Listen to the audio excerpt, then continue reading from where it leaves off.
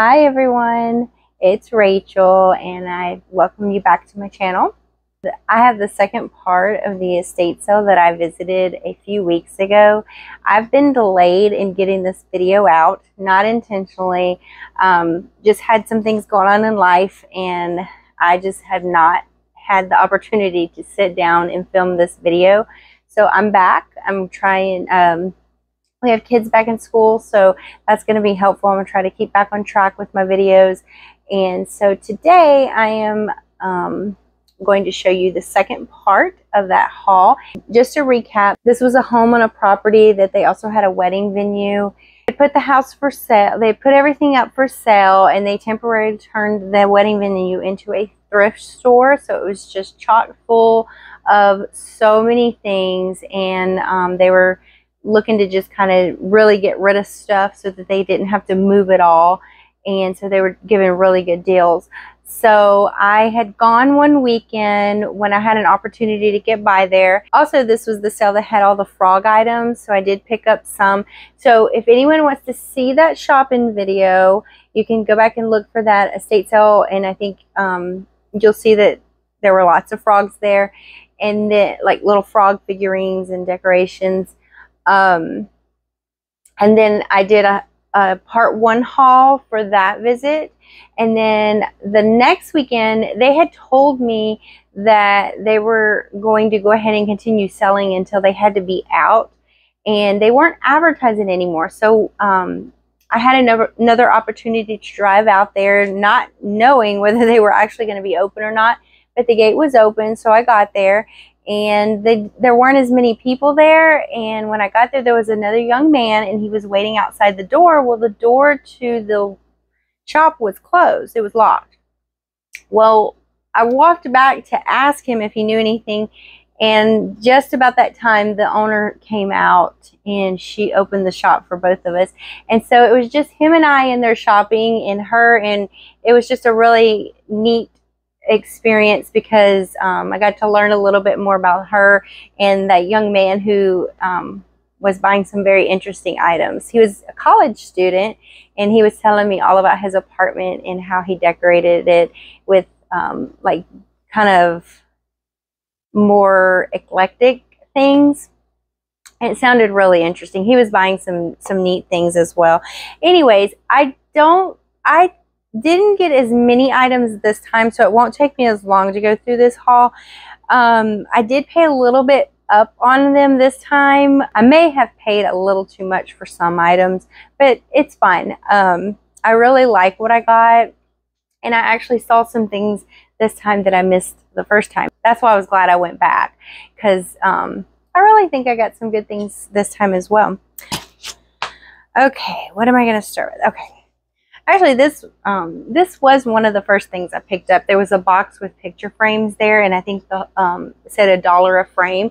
So I went ahead and grabbed this. It's the oval frame, and it has a little girl picture. I have no idea who this little girl is, but it's kind of more, the frame itself has like a green, that avocado green to it, and it's kind of more of a plastic. It's brown and has some gold decorative around the trim, but for $1, I thought that was neat.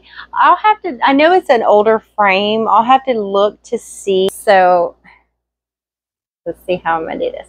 All right, so the beginning of the film, I just realized I didn't have my ring light on, so I just turned it on, so you might notice a difference in the lighting.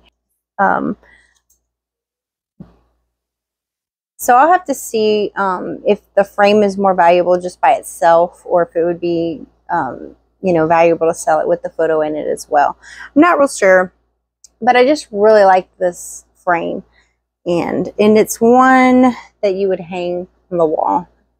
So, and you could also put it in one of those little easel stands. I think that would work too. Then I picked, this is just a single salt and pepper shaker, and it looks like Mrs. Claus, and she's holding a little sack of toys. And let's see, the original price on her, she had a sticker of $8, and there was not another shaker because I looked around. So yeah, I looked around and I didn't find another, so she ended up giving me half off on this. So I paid $4 on her. She's in pretty good shape. She has that spaghetti, like you see them a lot of times in the little spaghetti poodles and things like that, but it's around her collar and then right here in her little pocket area. I don't know, she has AX920P on the bottom, so I have to look up to see who her maker is. I might end up keeping her. I do sometimes keep shakers that are missing the other part of them, and she'd be just cute to sit out at Christmas, but I'll have to decide what I'll do with her. And I actually picked this up for my son. It's a little mini Coca-Cola bottle. He collects some Coca-Cola items. It still has the lid. There's this, like, I think this would have had some Coke in it, but it looks like it's all gone now. It's not in the greatest condition, but again, it was more just for his collection. And then I picked up this little honey pot, and it looks like, this really looks like a fly on here, but I'm assuming that's supposed to be a bee. I don't know, I'll have to look it up. But the bottom is marked Frankoma, so this is Frankoma pottery, and this is in really good condition. I don't know if this would have come with the little wooden stir for the that goes in the honey pots. It may have. I might actually have an extra one. I'll look it up to see if it sells fine without it, because someone can just purchase one of those, or they may have one at home. But I also may have one that I can put with it. I'll look to see. But again, let's see if we can pick this up. Got Frankoma pottery, and this should do pretty good. And I think I paid $4 for that. So it's just a black little Frankoma pottery honey jar. When I had looked that up when I was there, and that should sell pretty good. All right. Oh, I want to show you. Okay, so I picked this climbing scroll up, and if you see the video from the last haul, I had found one that day as well, the first time I went. Well, I ended up finding this in the same exact area where I found that first one, and he's in really good condition. He does have like a little bit of a missing piece of ceramic there, but I mean, that's the underside that's going to hang on the wall. But I have the other one because I wanted to see if they matched. I pulled it out, and they do. So now I have two little climbing wall squirrels. So I'll put them like this so you can see how they would hang. They're not marked. I know sometimes these are marked made in Japan. I don't see any marks on these, but they're really, the ceramic's really well made, and the coloring's a little bit different than some of the ones in that I see listed online. So these should do really well. So just to give you an idea on the difference in pricing that I was getting on the first day versus the day I went back, I paid $1 for that first one, and then I paid $2 for this one. So $3 in for the pair is not bad at all. I was really pretty excited to find these because these are really a popular sell. A few little miniatures that I found is this little mini, I guess it's like a little creamer, a little pitcher creamer. It is marked Bavaria, oh, hold on. It's Bavaria, Germany, Boscher, and I cannot read, it's W-E-I-D-E, and some of the wording is, let's see if I can get this to focus there. See that? But it's just a cute little miniature pitcher creamer, and these do really well in my booth. I could also, this might be something that I could put up on Whatnot. I'll have to look it up to see what the value. I haven't really done that this time. I haven't had the opportunity. Sometimes when I do these haul videos, I try to look up ahead of time just an idea what price range is. I just didn't get that done this time. But even if, I think I paid $2 for it, so that should do pretty good. I should be able to. Creamers are, I sell creamers in my booth really well. And then I found this. This is one of the things I probably paid just a little too much for. It says friendship, and it looks like a little book, and it's a hinged trinket box. That's what the back side looks like. See if I can get it open there. And it is,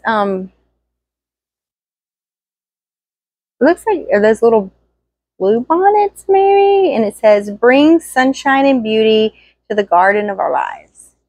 So it's like a little book, friendship book, hinged trinket box. These are another thing, if I can find for good prices that do sell well. If they have the little, some of them come with little trinkets inside of them, and those are a lot more desirable. It was marked 15, so she ended up giving me this for $7.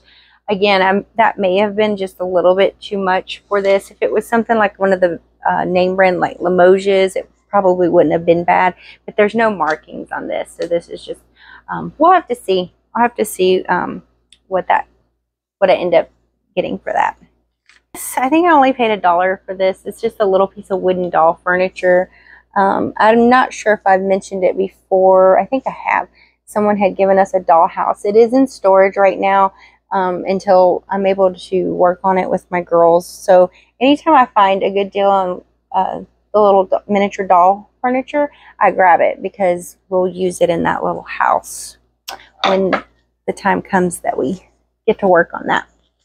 And there were several scarves, but this one stood out to me a little bit more. It was the texturing and just the real pretty floral design on that. And you know, because it's got a lot of red and blue and white, I think this would be really pretty to put out with your red, white, and blue decor. Somehow you could display that. But it has the rolled edges, which I know can indicate that it is vintage. Now this does have a tag. Let me see where. Yes. It's all acetate twill, hand painted, made in Japan. So I got this little tag here. And I'm not sure what I would get for it, but I think I paid $1 for it. And it's in pretty good condition. I'm particular about when I pick up scarves because some of them will get snagged. There might be a little bit of a snag here, but it's not too bad. Sometimes you'll find little worn holes in them. But this one, I just like the color of it. I like the texture, and I like that the tag said made in Japan. I know it's vintage, so grabbed that. So this item, I believe I did put in the first video, and I was a little bit hesitant about things I picked up the first day because I wasn't sure how they were pricing.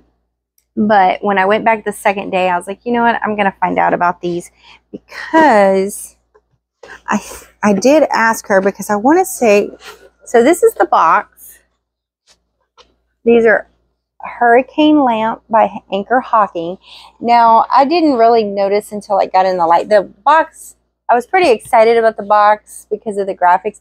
It does show a lot of wear. I don't know if that would affect the sale, because the item itself, these are in really good condition, and I don't want to drop these. They're really pretty glass. So they're little hurricane lamps, and they're still in the box. They don't look used. And yeah, so they had $25 on them, and I asked her would she take any less, and she said 15. So I grabbed these. These should do well. You could just pretty much, because they're clear glass, you could use these about any time of the year. They'd be real pretty at Christmas with your red candlesticks in them. So you have I'll pull one out. Hold on. So you have the little base where you put your candlestick there, and then you have the globe that goes on top of that. So I was pretty excited. These do well even without the box, so that's why I'm thinking that the fact that it has some condition issues is not going to be a big deal as far as resale, just because these are in such good shape themselves. I just like I love that they do that little printed candlestick in the inside there. Okay, now I'm going to show you, I think this is this is my favorite item that I found that day. I there was a shelf with a lot of little knickknacks that were, they weren't the greatest of quality, but I crouched down to the lower shelf and I found these tucked at the very back. I don't know why they were way back, if someone put them there. I don't know. It was kind of odd. I didn't see them the first day, or I'd have grabbed them the first day. They were this little nun, and it's not salt and pepper shakers, because that's what I thought they were at first. It's a little nun, and she's playing her organ. And it is so cute. I paid $5 for this little set, and it's marked fine quality A Japan on the bottom of both of those. So they're just little figurines, and she's playing her organ. And this will be, I'm not quite sure if I'll end up keeping these, or I didn't look these up. I don't know what they sell for. I knew that these were good things to pick up. The quality of them, the fact that it has the sticker on the bottom. I did look her over. I thought there was no damage, but when I got her home, so the lighting in some of these places is not very good. So I'm checking it over. I'm thinking everything's great, nothing perfection. Well, then I get it home, and I don't have the greatest of lighting, but sometimes a little bit brighter light shows all the flaws. And she does have a little chip right there, but that's not a really big deal because she rests that hand on the organ, so you don't even really see that. So other than that, really good condition. So yeah, that was my most excited find. For one, I think because it was just the idea that it was tucked back in the back and it stood out with all the other items there. And so yeah, I was pretty excited about that. All right, so one last thing, and this is going to be something I keep. Now, you also did see it in the first video. I saw her again the second time. Nobody had gotten her. And she's this little, I would imagine she's like a little vanity jar with this really delicate ceramic lace skirt. The reason why I didn't even bother with her the first time, because she had so much damage. And I think I showed it on the camera because it's on both sides all the way around. But I started contemplating. I was like, let me just see. I was talking to the lady, and I was telling her I have a misfit collection. So I find little vintage items that I just don't, especially if the price is really low, I will take them, and either if I can repair them or just keep them as is. But I've displayed them in my previous home in a curio cabinet. Right now, a lot of my stuff is packed away because we don't have any place to put it. But I don't know. I inquired about her. I said, let me see how much she'll charge me for it. So she said $3. And she was so tickled when I told her I had a misfit collection. And whenever I said that, the young man that was there, he saw something else that was broken, and he asked her, did she have, I think it's like a broken off arm. And he asked her, did she happen to have the arm to it? She said, no, but don't you want it for your misfit collection? And he's like, well, I should. Anyways, back to her. She's very pretty. She has a pretty little face, and you see her little flower headband backside. And then all her broken pieces were inside of here. So this is what I plan to do is to try. It's going to be like a puzzle, putting her back together. But I'm going to try to see if I can get her mostly back together. And again, she'll stay in my collection. And I thought for $3, sure, we'll take her. And I'm glad I picked her up. And she's not marked on the bottom. But anyways. All right, so that's my haul. That is the last of that estate sale. I did not get by there another day. Jeffrey and I went to an estate sale a couple weeks ago, so that'll be the next video I put up. And just a little hint, the home belonged to a couple that were antique vintage dealers, and they had both passed away, and his sister inherited that home, and so she was there with the estate company, and they had this, it was just massive. The house was so full of so many things. I personally didn't find a lot of antique items that day, but we found some vintage stuff, and I brought, I think I filled 2 boxes full of stuff. So that's going to be my next video, and then I'll have the haul to that, and that haul is going to be pretty big, and I may end up having to split that in 2. I thank you all for watching. If this is content that you like, I appreciate when you subscribe, like, and comment. I do try to keep up with the comments, and I appreciate you all. Some of you have had some really nice comments, and it's very encouraging, and I do appreciate that. So I'm hoping that I get more discipline in my videos, and I will put out some new content, and I will see you next time. All right, bye.